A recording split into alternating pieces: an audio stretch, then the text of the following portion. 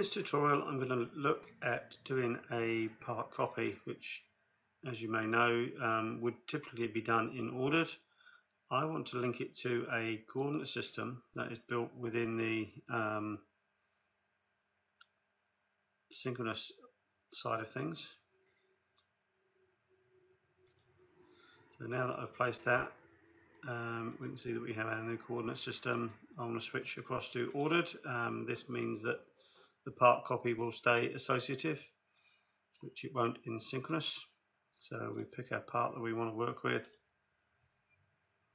and I'm going to add a uniform shrinkage of 2%, and I wanted to link that to the coordinate system that's in the Synchronous environment. So now that I've finished that, I can go back to my coordinate system and define where that is going to be positioned. So if I want to move that over, I can snap to the center of the, I want it centered around this handle. So if we look down at the top end, we can just maybe click on the plane to move it through that plane and snap into that center point. So that defines it in that first order.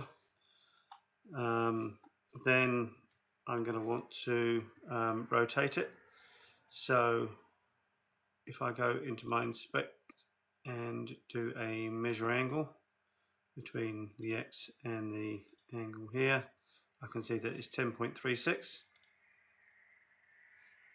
So again, I can select my coordinate system and position that on here and do a rotation,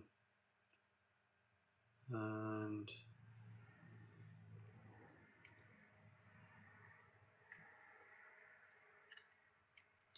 we need to bring that up to 0.36 as we measured, and you can see that we now have this as a nice clear edge, and our coordinate system is now controlling that part copy, which is still associative and in the ordered environment.